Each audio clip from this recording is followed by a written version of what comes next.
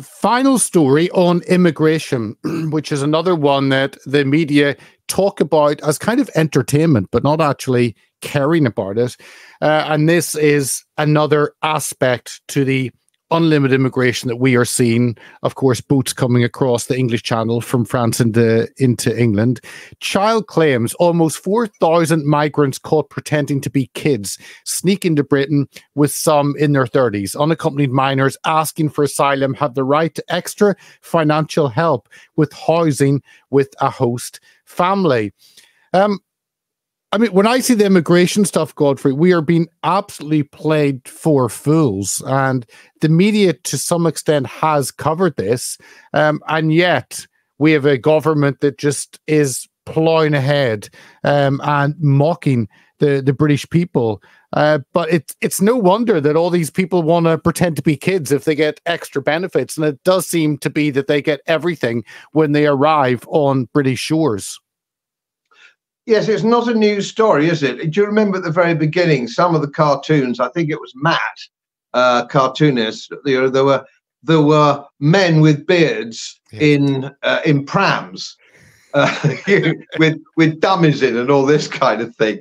So yeah, very funny, but not funny really if you drill down. So of course, another thing is that the problem that we have is that the government has subcontracted to certain agencies who are in favor of this kind of thing and hide this kind of thing. So they're sort of fake pseudo charities or government institutions which are deliberately hiding this. You have a Home Office which isn't fit for purpose.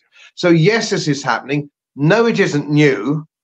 But then it goes back. This is a WEF game. Theresa May signed up for the United Nations to bring in 100,000 of these people. They're of military age. There are almost no children or women in the boats at all. So this is about military-aged men in between around about 19 and 30, and it has been for some time. They're being brought in and given these luxury hotels, spending money, 3 meals a day, medical treatment if they need it, so on and so forth. Now, here's the rub, when it brings me back to press again. When did you ever hear, even from the backbenchers in Parliament, or a political journalist, excuse me, Prime Minister, this is quite deliberate, isn't it? This isn't incompetence. You're bringing them in quite deliberately. Government agencies, government-sponsored boats are bringing them in, sometimes from French waters, into Dover. And the numbers are getting more and more and more. Surely this, when we could stop it, we know that, well, I've said this a million times on my channel and your channel and other channels, if you put me in charge, I could stop this by Sunday. If you gave me control of the Royal Marines and the Royal Navy, I would charter tugs under the Royal Navy, and I would tow these people back to France. And I've said it again, and I'll say it, with the Royal Navy, we don't need the Royal Navy in the Black Sea or the Red Sea. None of our damn business. We need them in the English Channel. That's where we need our Royal Navy. And if the French get in the way, we sink the French boats. And that would give me great delight. We've done it before. We've done it for hundreds of years, sinking French boats. Let's do some of that. Let's teach the buggers a lesson.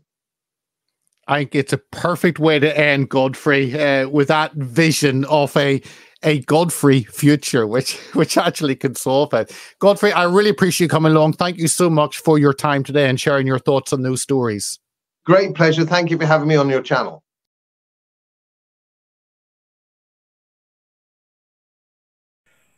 As most of you know, my work is very heavily independently research-based, and I get my information from all over the world. It would help if you press the subscribe button and the little bell next to it, because the more subscribers I have, the more likely it is that international independent research institutes will share their material with me.